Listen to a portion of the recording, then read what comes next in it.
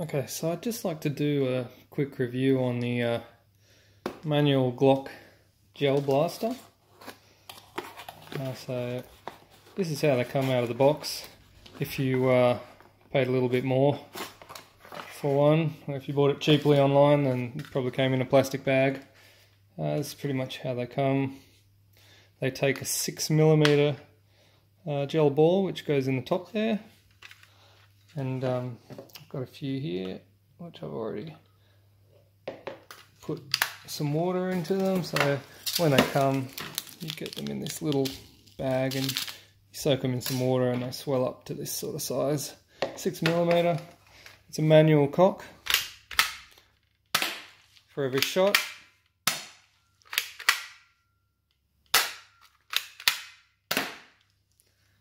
And that's your standard sort of run-of-the-mill manual cocking, top-loading Glock.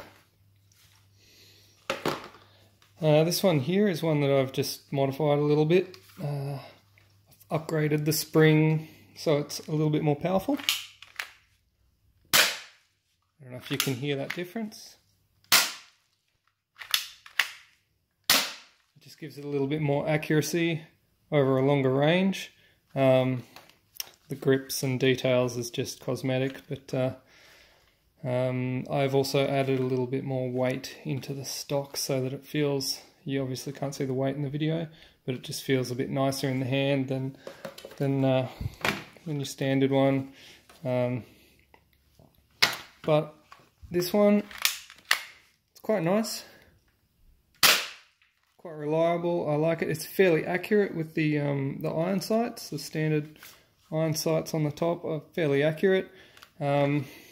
I've found, although they state 18 meters on the box for the standard one, 18 meters is being generous. Maybe if you shoot upwards, you might get an arc and get 18 meters on the downward fall, but you certainly won't get a straight shot accurate with the sights for 18 meters fresh out the box.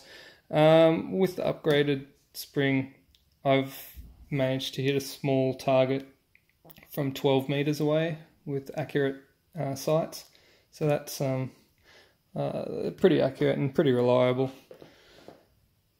Now I have also got over here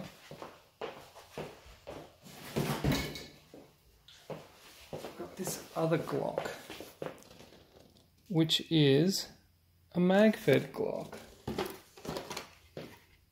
It's this one here. Now it looks really nice. It's got the magazine feed, which it's still a manual cocking. So you gotta cock manually for each shot.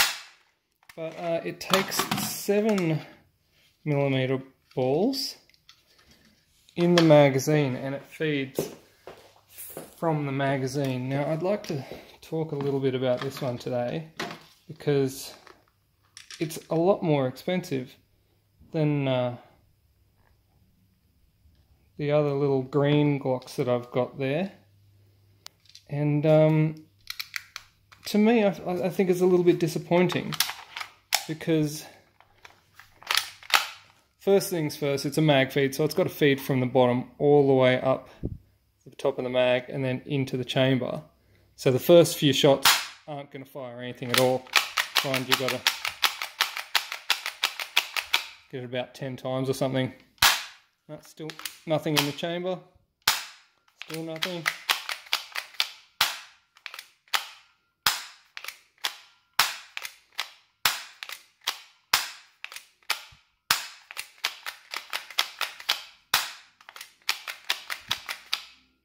Okay, finally we've got one in the chamber.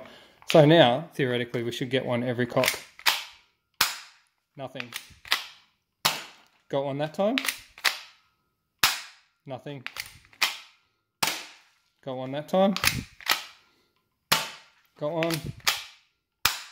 Nothing. Nothing. Got one that time? Got one that time? Nothing.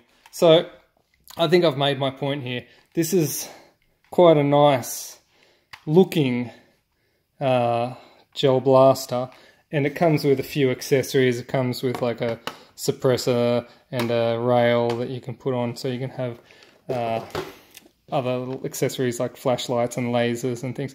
But all in all, I think this is a disappointment of a gel blaster. It's this mag feeding mechanism just doesn't work.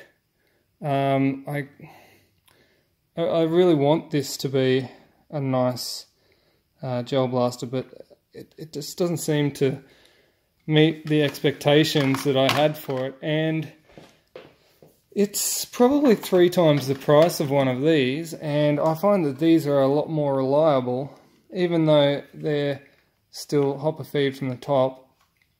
I think I'd probably rather own 3 of these than 1 of these. It's disappointing, but that's just what I've found. Maybe I'm doing something wrong. Maybe you can hit me up in the comments with what I'm doing wrong, if I am doing anything wrong. I don't know.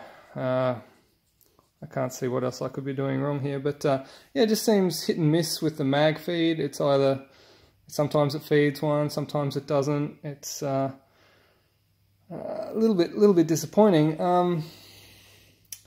But maybe someone can hit me back in the comments and tell me what's going on, or if they've got one of these, if they're experiencing the same issues, let me know, because I'm keen to find out, because I really do like the fact that it's got the mag feed, but it's just a little bit underwhelming in reliability. Hey, performance-wise, like when it actually does fire, it packs a punch fresh out the box. You don't need to upgrade the spring or anything. It's quite powerful out the box. But just seems to be lacking in the reliability side of things. So anyway, that's my little gel blaster Glock review for now.